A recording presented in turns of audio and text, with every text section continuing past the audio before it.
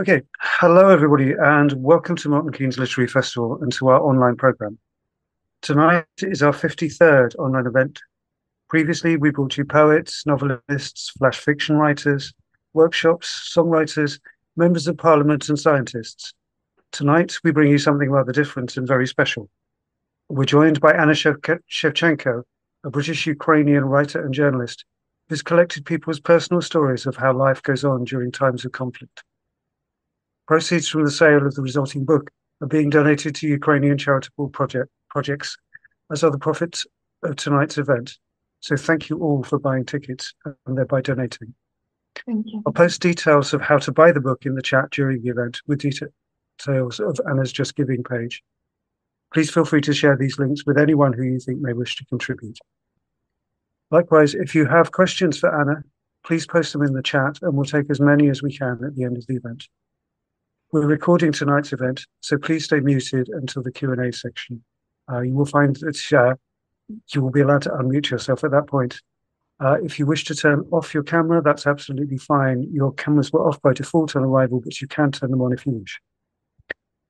And now, before I hand over to Anna and to Flora Rees, who will be in conversation with her tonight, let me share with you part of a WhatsApp message that we received from Anna during a recent visit to Kyiv, which may give you just a taste of flavour of her remarkable book and of some of the lives that it documents so movingly. And here is a taster of my life in Kyiv, with 2 hours electricity at night. Shower with candles has never been so romantic. Do all my work in these two hours, and a lot.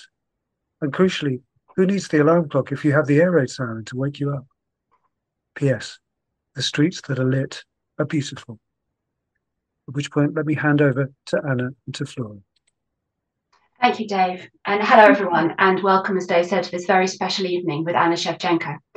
With so much happening on the global stage that ongoing events so easily get lost in the daily onslaught of news, when Milton Keynes Lit Fest had this opportunity to talk to Anna about her new book from Ukraine, Around the War in 20 Stories, we felt that these were tales that need to be heard, and this is a cause to be supported. So Anna is a British-Ukrainian writer and journalist and deeply experienced in cross-cultural communication. And I've personally been privileged to work with her over the last decade, editing her novels. Anna's previous 2 books, The Quest and The Game, are thrillers featuring fictional events in and around Ukraine. But now circumstances have brought her to give us the truest of stories, gathered from the people who've been living through war and loss, exile and daily peril since February 2022. But despite everything, I think it's important to recognise these are, to quote the subtitle of the book, tales of hope, humanity and humour. Anna, welcome and thank you for joining us. Thank you very much for inviting me. So you've actually recently returned from Kyiv. Can you tell us something of what it's like there? It's a very fragile world. Fragile because you're going through the streets which are lit, which are happy 1 minute, and then you go down to another street where you can see the flags for everybody who died. You can see the military funeral with all the honors. So everything is, I wouldn't say an illusion, but sort of an illusion, because everybody looks fine, dressed fine, their cafes are open, sun is shining. But behind this, I know that everybody has either lost somebody or, is trying to pretend that they're okay. And there is a lot of black humor. I had lunch with a friend, and I think you'll show this alert on the phone later. And what's happening with that is that suddenly the air raid alert appears on your phone, and she says to me, "Oh, don't worry, I've got a more sophisticated alert. I can see what is flying. Now it's just a drone, so we don't have to be worried. Let's carry on with breakfast and have our coffees." Then she looks into on the app again and says, "Well, this time it's something more serious. We'd better take shelter." Let me share some photos that you gave us from your visit recently, which will include that picture you mentioned. Okay. So here, I think this is the peace and the quiet and how it looks calm from a picture. So this is one of the main squares, and it's the cathedral, the 18th century cathedral. So it looks fine when it's lit, but the electricity can disappear any minute. but you can see how peaceful and quiet it is. And, you don't even realize that 10 minutes later, there could be an air raid. And this is an alert that everybody gets on the phone. And I have it on my phone all the time because I've got family and friends there. So I have the alerts you can see all the time on my phone. Even as we speak, the alerts come up. And that's one of the things that's so hard, is being separated from people there, knowing what's happening. Exactly. And this, for example, is a part of Black humor, because if you look carefully, I bet you won't know what it is, because you will remember what it is if you watch the films of the Second World War. They are the anti-tank boulders that stop they're cakes, rather, in the shape of anti-tank boulders that stop tanks from moving. And these cakes are made in a very fancy patisserie. And if you buy this cake, all the money goes to support the military. So everything has this incredibly strange cycle of war, even when you have a sweet cake in the patisserie. It's an extraordinary way of dealing with what is happening on a daily basis. And of course, this ties back into the book, where you are really revealing what it's like, what is happening out there. Tell us about this little video, which I'll just play. Well, this is the video I took on the main square, and I think if you show the video, you'll see all the flags. And these flags, every single flag is a life, lost life. And every city, big city in Ukraine, has a similar square with the lost lives and flags. And if you look, you can see the whole sea of flags. And I think that's when you realize how many people gave their lives defending the country. It really does bring things home, I think, alongside pictures like this. Well, this is an everyday life in Ukraine, because it looks very cartoony. But what actually it is, it's on the main street, and you walk up, and instead of the advertisement of, I don't know, cars or something like that, you have got an advert which says, explain to the children how to deal with the mines. And that's an everyday occurrence on the main square, on the main street, just outside the supermarket. This is a type of advertising you can see. There are lots of lessons at school about the mines, because many mines, when Russians occupied the area outside Kiev, were hidden in the toys. Were hidden in the woods, in the cans. There was one story where they stayed in a flat, and the mine was hidden in the piano. They saw that a little girl in the family was playing the piano, so they hid the mine there, so that as she opens the piano, it would have blown her fingers off. But a father realized that something was wrong, because he saw that the photograph of his daughter on the piano moved, and he found the mine first. That's a really powerful story. Yeah. There was one more photo that you wanted to show us for your recent trip. Yeah, this is, for me, one of the most powerful moments of the trip, because this is just outside Irpin and Bucha, the places which are known all over the world for the massacres, where lots of female families, civilians, were killed by the occupying forces. And these cars are not just burnt cars, on the side of the road. Every single car had a family escaping with children, women, and fathers driving. Every single car had a family killed. And that's why it's so powerful, because this is remaining now as a memorial to all those people who tried to escape and were killed on the road. I think one of the things that is also incredibly powerful about this is a picture that, until you hear the story behind it, you don't necessarily understand what has happened if you're coming from outside Ukraine and seeing a picture like this. And so it really brings home, I think, one of the really crucial things that you're doing with the book of Around the War. Because although we say a picture paints 1,000 words, sometimes you actually need the words behind it to make that story come to life. I think this is such a powerful read. The range of voices from old to young and from all walks of life have experienced the war in so many different ways. And Was it this that sparked you to want to write and share stories rather than just listen to them? Because there's so much power behind the words. Well, you know, I started collecting those stories from day one, and I think we are today going to hear the story from the first day of the war. And I was writing them like, you know, like an archivist or somebody who wants for people to remember. But then I realized that voices were so powerful, voices of ordinary people, they have to be heard. Not just the voices about heroic deeds, about courage at the front, about the tragedy, but also voices of people who carry on regardless, for whom the war becomes a way of life. And I think that was quite a difficult thing for me, because when I was listening to their emotions, everybody said to me, "You must have had this as a therapy." But I said, no, it wasn't a therapy, because I had to close my emotions. I had to make sure that their voices, their emotions are heard. And that was quite difficult. And the most difficult thing was to give the stories to them to read afterwards, because I didn't know whether I reflected what they felt correctly. And how did they respond to the stories? So far, everybody loved it, but there was one story, a very interesting story, which is told on behalf of a dog.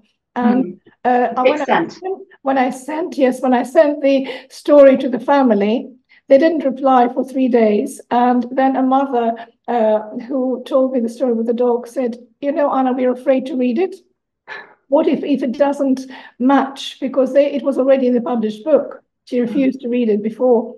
And then on day 4, she sent me a video and she said, "We're all crying because it was like reliving it all again. It was very much like watching a film, and thank you very much for doing it." That's wonderful to hear. I wanted to ask how you came to meet the people behind the stories. Many people are my relatives and my friends. There is a story there which is extremely personal, is about my mum. There are stories of people whom I sheltered. There is a story of who lived in my flat, and I watched them, you know, and listened to their stories. There is a story of a dog, I discovered these people because my dog died, and I wanted to support Ukrainian dogs of the same pedigree. So that's how I found them. And so every single story has a very interesting background behind it. And one story or 2 stories are actually quite personal for me, because a story of a girl who gave me a lollipop. I don't want to give you the spoilers. It was a story on the Romanian border where I worked supporting the families that were going through crossing from the bombed areas. I found that story particularly moving. Thank you. Anna, I think you could tell us just a little bit more about the experience of what you saw that you've captured in that story. Yeah, I don't think we've got the photograph, but I think it is it's not a very good quality photograph, but because I took it, I'm not a good photographer.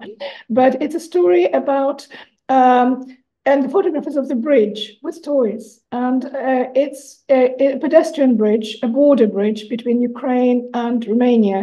And when I came to the bridge from the Romanian side, I was quite surprised that the whole bridge was littered with toys, and sort of on the side, not littered, that's the wrong word, very tidily lined on the side. And I asked the border guard, I said, why have you got the toys there? And he said, because the children are so scared when they see the foreign uniforms. They think they'll be shot, and they're afraid to cross. So what we are doing, we basically decided that we will give the toys to the children so that they are distracted and are persuaded to cross. And when they were crossing, it was very interesting because I thought they're shattered. They need water, they need to eat, they need to sit down somewhere. But all they needed to do, both children and mothers, they had a lot of pent-up emotion. They would just wanted to be hugged. They cried on my shoulder, and it was quite an emotional thing.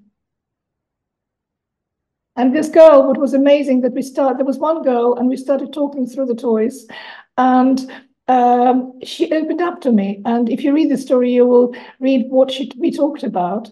But what was the most extraordinary thing, that at the end of our conversation, when I turned to go back to the bridge, she ran after me and gave me a lollipop.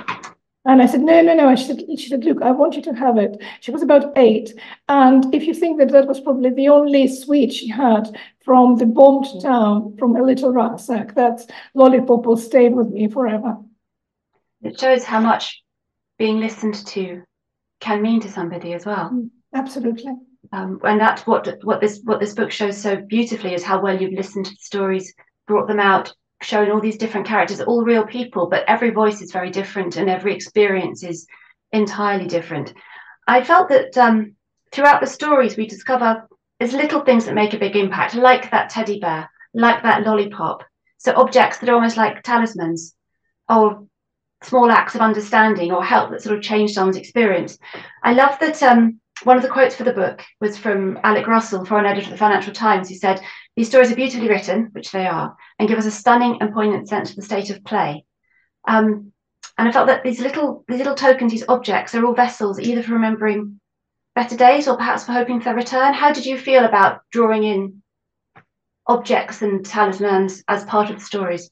Well, first of all, I wanted to write a book when I started thinking about it around the war in 20 objects, not just in 20 stories. So I really took all these little things, well, not little, some of them will be, there'll be a rifle, there'll be a painting, but the objects. But then I realized that the stories are bigger than that. So the objects are definitely there, but also the emotion, the courage, the resilience, and a lot of laughter at the most absurd situation. And lots of people are telling me we are laughing where we shouldn't. You're laughing, reading these stories and thinking, why are we laughing? This is such a dark situation. But that some of them are absolutely absurd. So there you go. That's absolutely true. And you're right, because I could only really read 2 or 3 stories at a time because they made me cry. Yeah. But they also made me laugh. And it's that, as you say, the dark humour. I mean, where did the subtitle come from? Was it obvious that was what it had to be? Yes. For me, it was obvious because I thought that all the stories about hope, humanity, and of course humour. But it was quite interesting that I've received an email from France where a man wrote to me saying, you were not expecting this outcome, but after reading your book, I feel strangely optimistic. And I said, well, actually, I expected this because I wanted people to realize how strong, resilient, and how much hope is with Ukrainians. I think that really comes through. One of the what objects that you did feature in the stories is actually a book. Yes. Tell me a little about that one. Well, that was a very difficult story because it's a story, and I'll have to come to tell you a little bit about it. It's a story about the children's library in the occupied town of Kherson. And there were certain books that the librarians had to hide because if the occupiers would have found these books, they would have been burned. And there was one particular book which was talking about the Ukrainian soldiers who already were killed, and the concern in 2014, and the concern was that the occupiers will see this book and go after the families, and the families will be taken into the camps and things like that. So the whole story is the story of how this book was hidden, how this book was preserved by the librarians, but the whole story was told from the eyes of the book.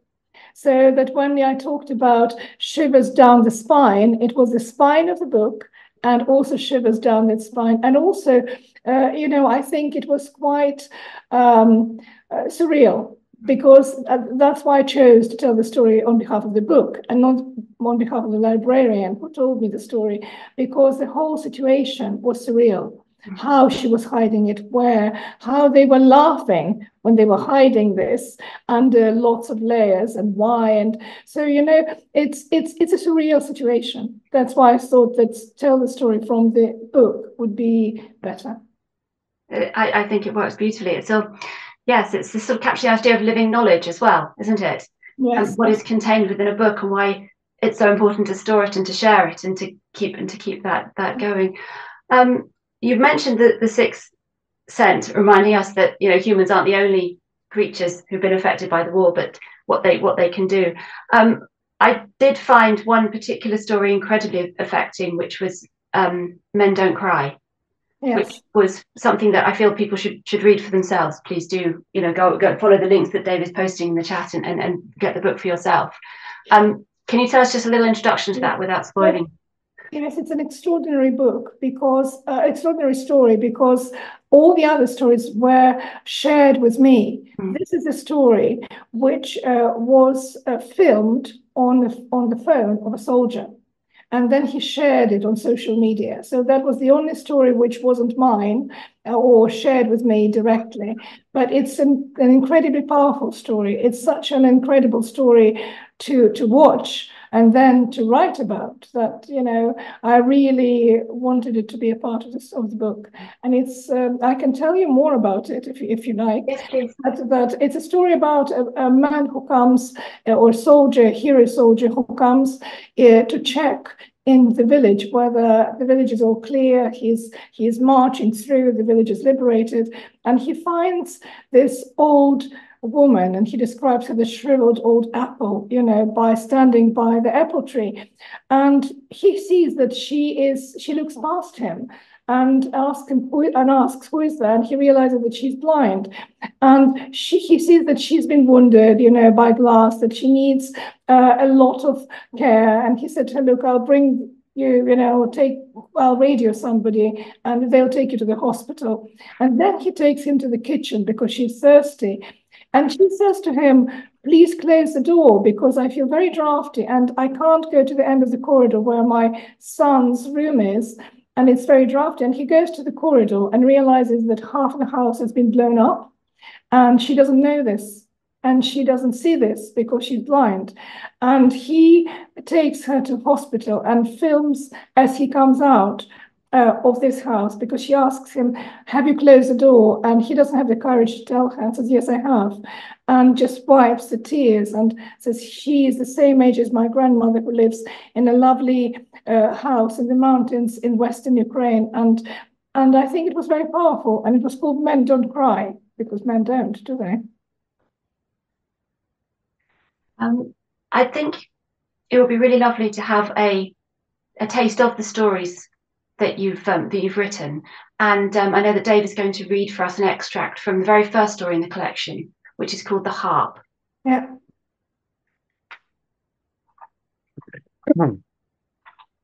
The Harp, 24th of February 2022, Kyiv. A call at 4 a.m. is never good news. He only left last night for the conference in Lviv. We have the tickets for the ski train tomorrow to join him there for a family weekend. Why the hell? He starts the call with, I don't want to be intrusive. What a strange word, I think, after sleep. Intrusive. Is it because he's intruding into my sleep? I'm sorry to disturb you, he carries on, but the war has started. You need to get the children out as soon as possible. The car keys are in the hall by the mirror. My husband is strangely polite and calm, pausing after every word, giving it time to sink in. I haven't driven for 10 years, since the accident, is the only thing I find to say. His calmness is now steely. You'll have to start hacking. I switch on the news. The TV is not working. Our new windows are soundproof. I only hear the explosions and the sirens when I peek out. My first impulse is to go back to sleep and wake up a couple of hours later from the worst nightmare I've ever had. To do what I teach our youngest to do when he's crying at night. Wave a bad dream away, then turn on your side, put your hands under your cheek, and smile to invite some happy dreams in. And that's what I try to do for the next 10 minutes. I lie on my side, eyes closed, but my heart is racing, my mind is racing, until I have a clear plan. 1. Find the car keys and check the car will start. I can drive it, it's an automatic. I'll remember the rest once we get going. I keep repeating this mantra. 2. Pack the bags with documents and children's warm clothes. 3. Wake them up, try to get them dressed quickly. Always a challenge. 4. Take the road west to my husband. He'll protect us. It's not just our car that's on auto drive. I am too. There's a lot to pack for 4 children, not forgetting their favorite toys and snacks. It's a 6-hour journey after all. An hour later, I wake them up one by one, make sure they brush their teeth. Routine is important in any circumstances. And fill them with hot chocolate. Much better than stopping on the way when one of them is covered in spills. Or all four of them, actually. By the time I exchange frantic texts and calls with friends and relatives and load the car, it's well into midday. I bundle the children into our four-wheel drive, check we have everything we need, including the guitar and the violin they need to practice, and go up to the flat for the last time. Bye-bye, piano, I say, running my fingers over the glossy black lid. We'll come back soon, you'll see. Though how can I promise? Will we ever come back? She's standing by the window, patiently waiting for me to collect her. Every string tight with nerves, the wavy V of her wooden frame like hands raised in prayer. Even a silver plate with the maker's brand name, Salvi, is begging me. I was told Salvi means save in Italian. I can't leave her. I just can't leave her heart. I carry her out of the flat, into the lift, down to the car. She fits neatly over my children's heads. The case looks just like a second roof. I start the car, set up a GPS. Mirror, signal, maneuver. I'm taking the hardest driving test of my life, moving my children to safety. Why does the GPS show 18 hours instead of 6, I wonder? The road out of town is not as packed as I thought it would be. And when we get to the motorway, it's empty. Maybe everyone is still in shock. My husband calls just as 2-year-old Luca knocks on the window and shouts, Mummy, look. Veliki kulbabki, giant dandelions. He's proud of the sweet word he remembers. Kulbabki. I look up to the right and see dozens of parachutes, a couple of fields away, floating in the sky. Don't take the motorway via Hostomel, my husband is saying. This is where the Russian assault is going on. Choose another route. Ah, that explains the parachutes and why the road is empty. I turn sharp left, across the fields, praying that the GPS will pick up another road and that none of the kids decides to throw up now. The harp rattles and jangles on every bump over their heads, repeating, Salvi, Salvi, save them, move away from danger. I've never been so happy to be in 3 thick lines of traffic moving very slowly. It means that we finally joined the right road. I've even discovered how to switch off the wipers and switch on the fog lights, thanks to fellow travellers calling out from 4 hours and 70 kilometers later. It becomes clear that we won't make it to Lviv tonight. We need to find a place to stay. But then many people around me will be doing it as well. The traffic slows down again.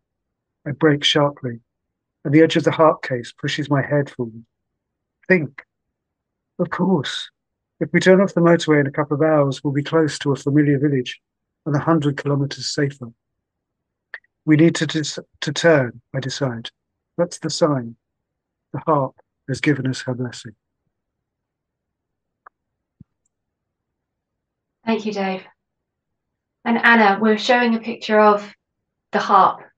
Yeah, that's the harp. And of course, the story carries on and it has a different ending. But the key thing at the end is that when Victoria, whom you've seen in the picture, it's a true story, it's her story and her children's story, when she said that I know that there are some harps which can definitely save your life. Mine is one of them. Thank you. That is a really vivid and graphic image left of what it was like to flee that night. Yeah. And I think one thing that strikes is the combination of the mundane with the extraordinary. Have the children had hot chocolate? When should I give it to them? Has everybody brushed their teeth? And that need to kind of carry on with normality at the same time as doing something almost unimaginable. Yeah, and that's most of the stories have this. You will read about some very everyday things, and I really wanted people to relate because many of us will do knitting, will do making jams, etc. But that mix is mixed with hiding the rifle behind the jams. It's mixed with knitting for somebody to give her warmth when she's scared of explosions. So everything has this mundane or ordinary stuff mixed with things which are unimaginable. And one of the things that's we talked, the story from the harp is about leaving, is about getting out. And of course, as well as the stories from the ground in Ukraine, you do feature quite a few from the Ukrainian diaspora who are finding ways to help from abroad and suffering separation and loss in a different way. Can you tell us something about how this sort of wide, disparate group has come together to support those communities back home?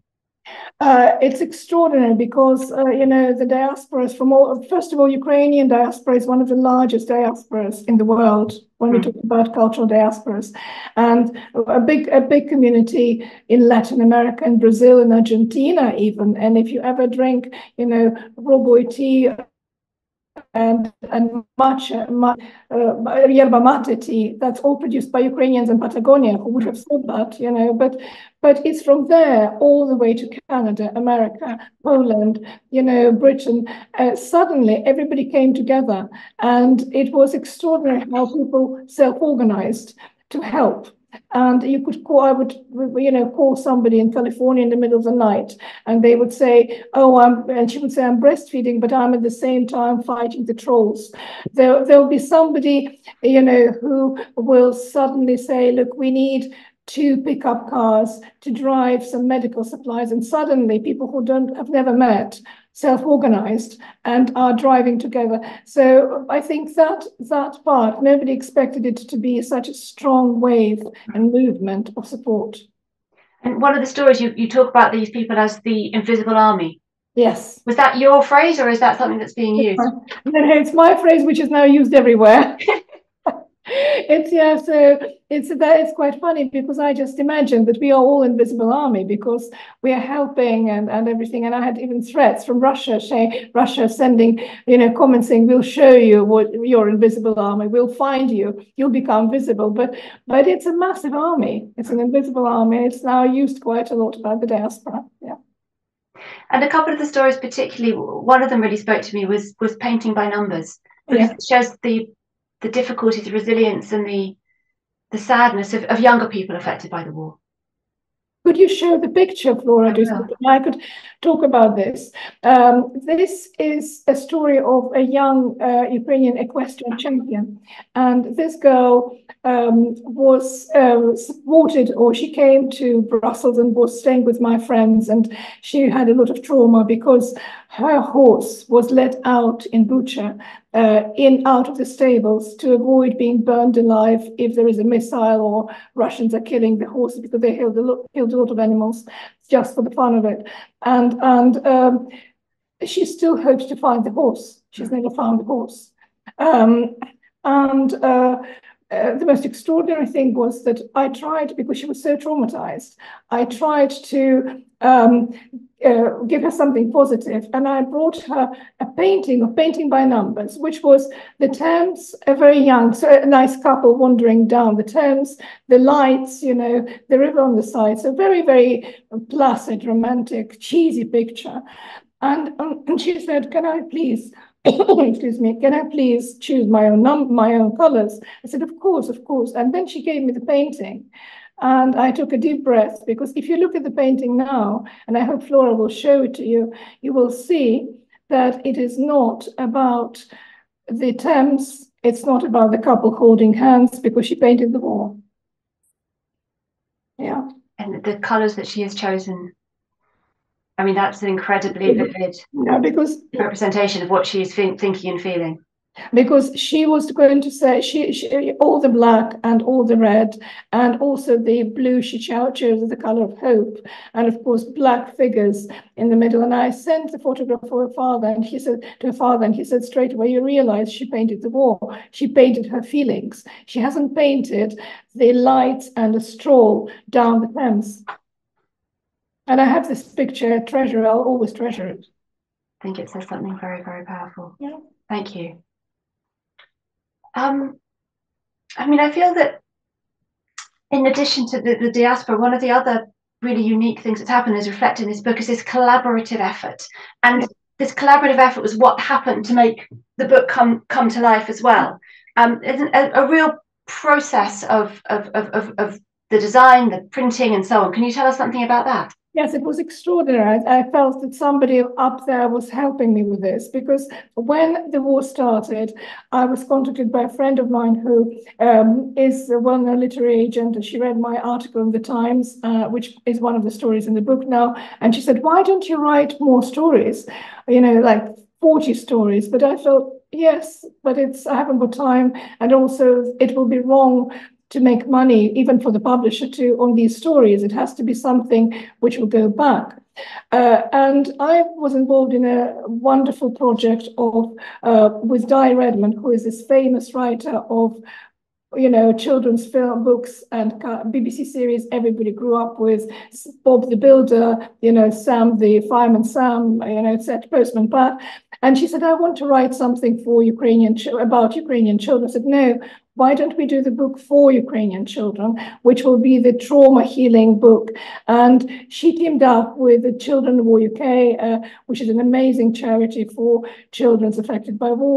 And the book the project is now working in 8 countries, and it's been a massive success.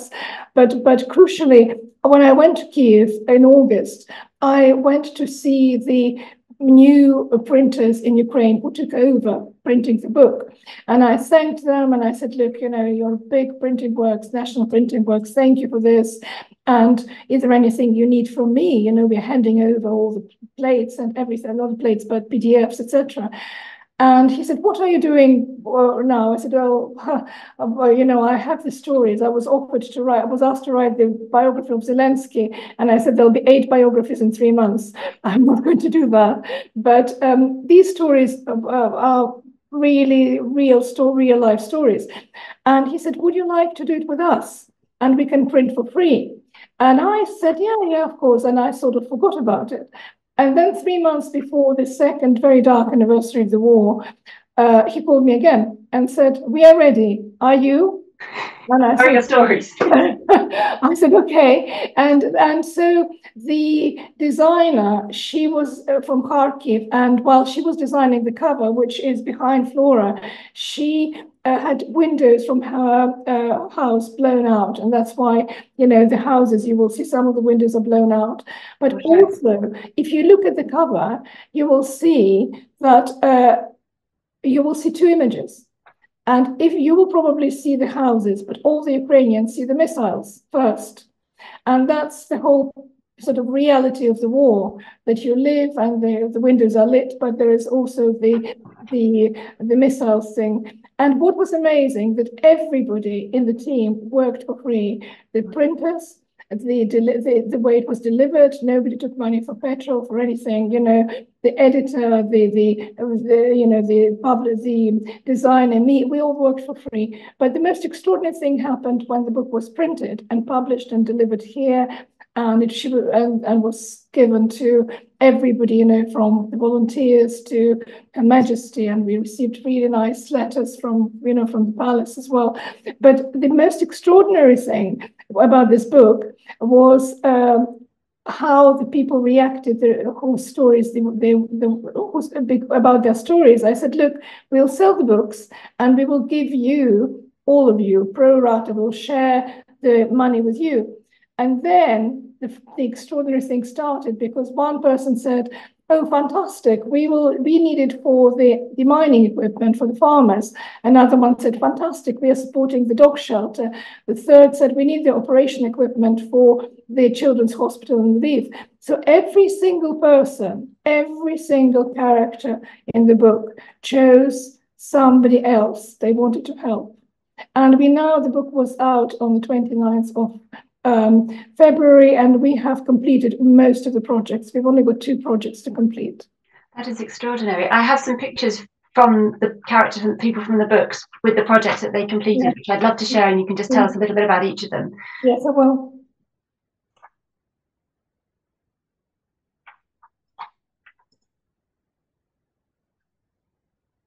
Okay, this is the library. These are the people who are hiding the books in the library. And what we've done for them, we've bought the equipment which the Russian occupiers stole from the library. They stole the interactive board, they stole the computer.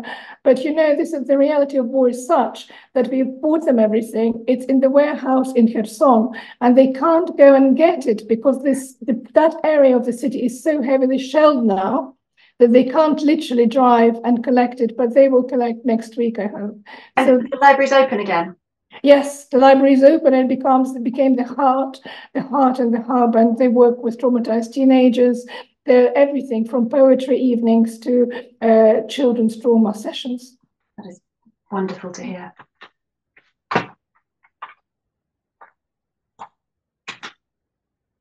This is an interesting one because that's the character of the book called Rogo, who is that one story is told through the eyes of the dog, and Natalia was his translator.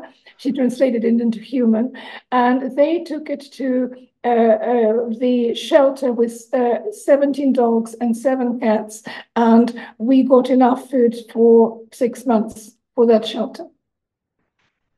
Okay, so that is a lovely one because that wonderful smiling blonde woman is a very well-known pianist and the head of the Cultural Association of Ukrainians in the UK, Anna Shevchenko, and her story was extraordinary. It's very funny. I think it's one of the funniest stories in the book, where she, after the concerts, one of the charity concerts in Ukraine, was literally ambushed by a Japanese woman who came to the concert, and this woman tried to shove the keys from her Toyota into her hands and said, "This is for Ukraine." And Alla was so lost, said, no, I can't do this.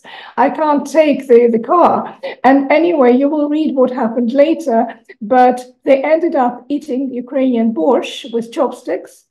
And it's quite a funny story, but also a very moving story. And the second photograph is already in Lviv, in Western Ukraine, and we collected enough money to buy the equipments for the operations which they requested.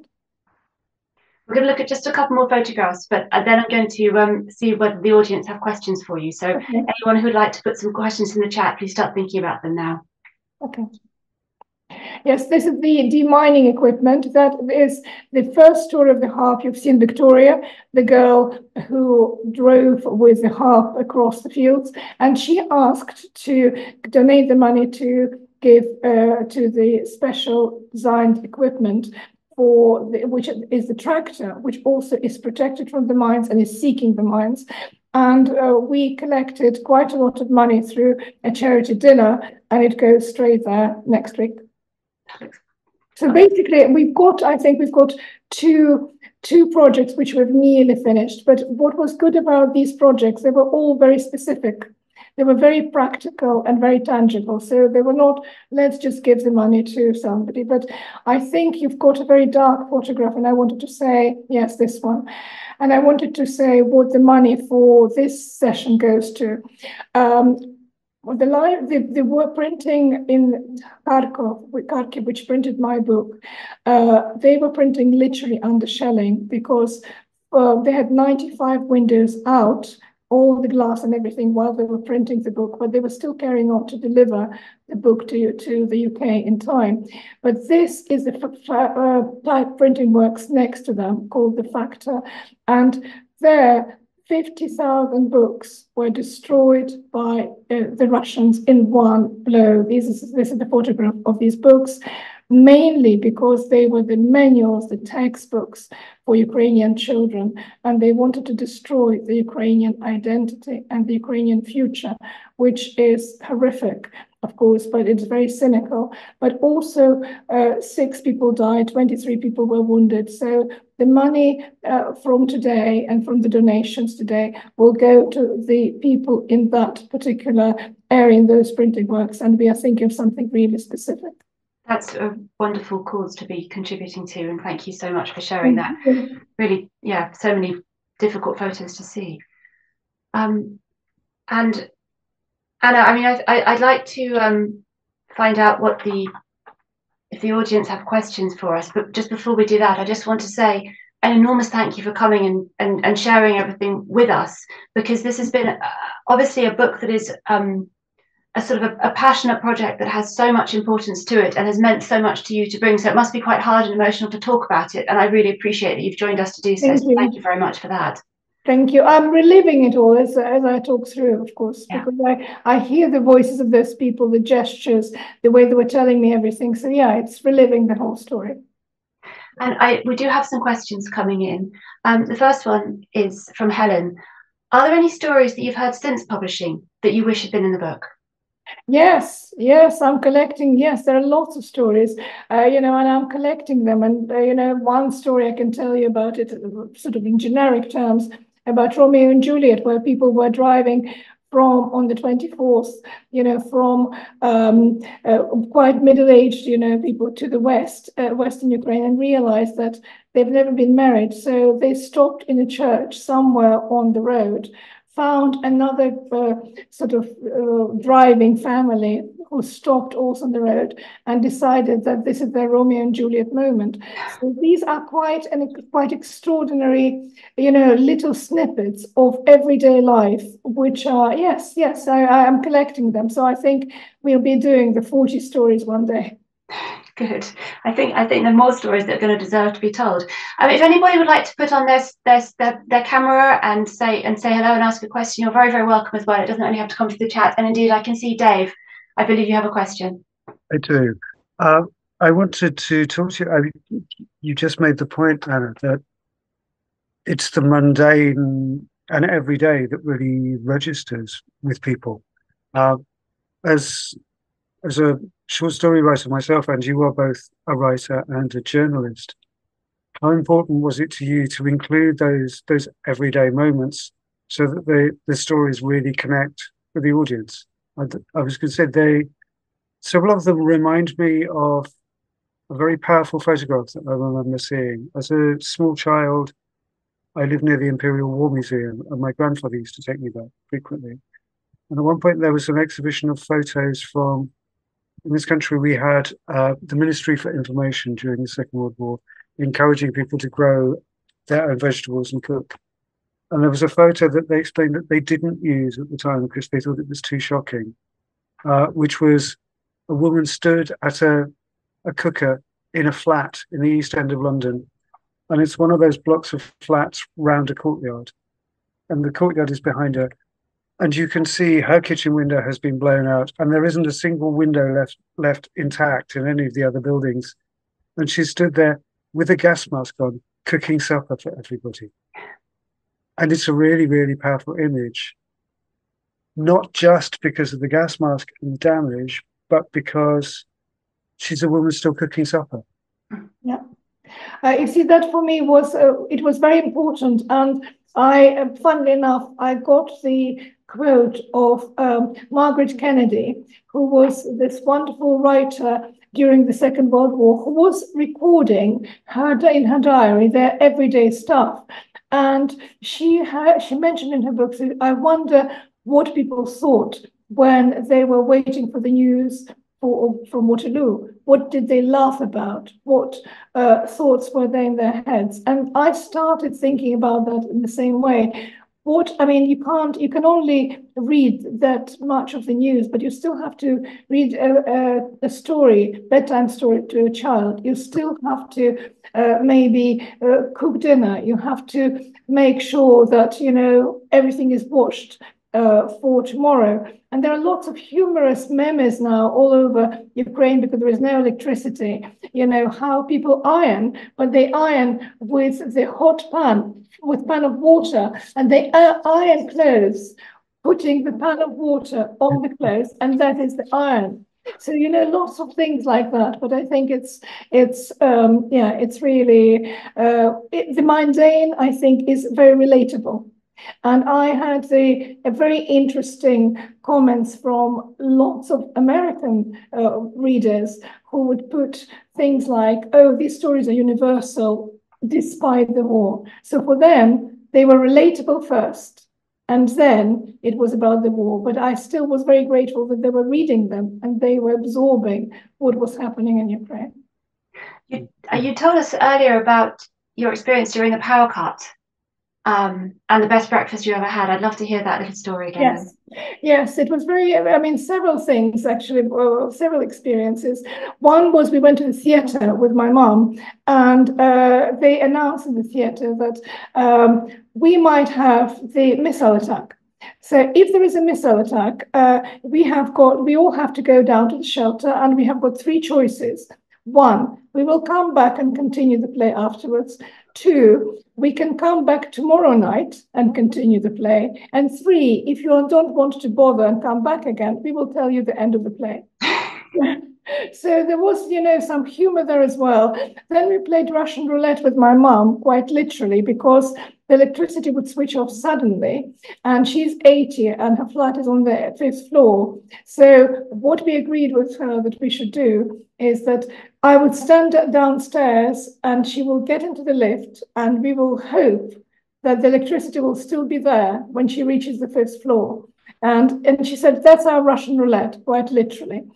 And for me, the most extraordinary, talking about the power cut, I had a situation once, which for me is probably the best breakfast, the warmest breakfast I've ever had, was when the electricity was from 3 in the morning to 5 in the morning, and I was madly working, typing the emails. And of course, just as I was about to send them, the power cut, the Wi-Fi call, done, gone.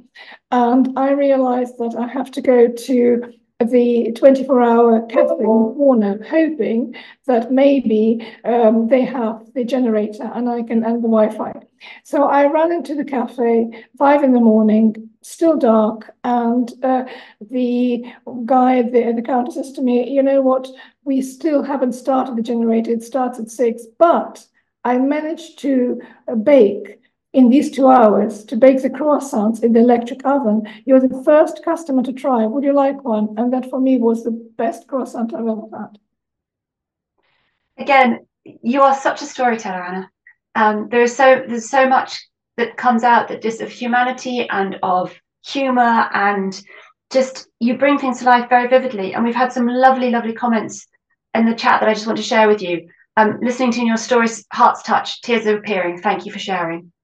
And thank you for your work, dedication and loyalty.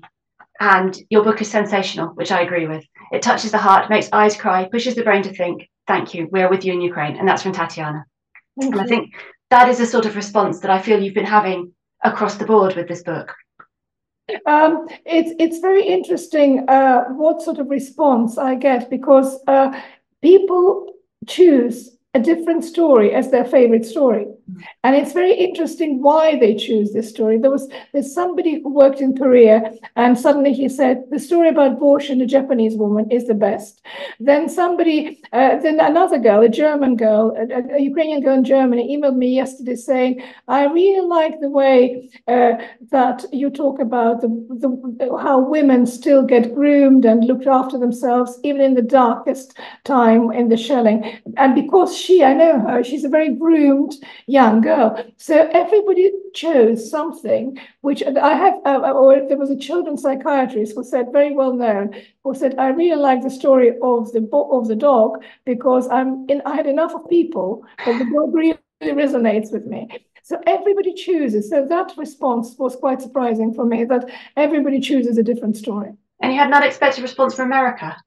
Yeah, in America, there were very interesting responses because they would not just them, actually, lots of people said that to me as well, that several people wrote to me and said, we can't read the whole book. We have to read 1 or 2 stories and then pause. And in America, it was very interesting that they talked about emotions. The response was about, oh, we love this story because it's about love. So it's about quite simple, everyday things, but more that they couldn't cope with reading the whole stories, the whole book in one go. It's extraordinary. We have one new message. And this is time for the last question. You mentioned small moments of hope. While collecting these stories, was there a particular moment that made you feel hopeful? There were quite a few, but I think for me, the most extraordinary moment was this girl with a lollipop, because it was not just the most extraordinary emotional moment, it was the Ukrainian spirit and readiness to give your last thing to somebody else. And I knew that if this little girl is doing it, then everybody else will be doing this, definitely. Definitely. Well, I'd like to remind everyone that in order to purchase a copy of the book for yourself, the website is aroundthewarin20stories.com, and that's all going to be available on our website as well. And as Anna said, all proceeds from the first printing the book are going to charitable projects in Ukraine, and we know exactly where this evening's is going to go, and I think that's a wonderful thing.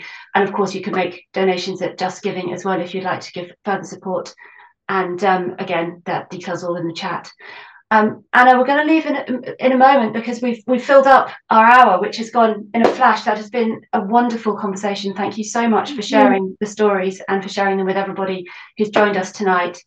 I want to say an enormous thank you on behalf of Milton Keynes Literary Festival for coming to join us, and we would love to have you back with the next 20 stories. Well, I mean, it's a very difficult one, isn't it? Because one would hope we do not need any more stories, but if that is the case, and it has to be, we would love you to come back and share them with us at some point in the future. So there is this photograph at the end, which I think sums up this whole thing for me. Well, from the cafe. Do you remember, Flora? I'm about to share exactly that photo because I feel it's a wonderful way to end the evening. If people would like to unmute and give Anna a round of applause, I think that would be hugely justified, because I think it's a huge amount of affection coming towards her for everything that she's done and the stories that she's shared. Thank you very much for doing this. Thank you.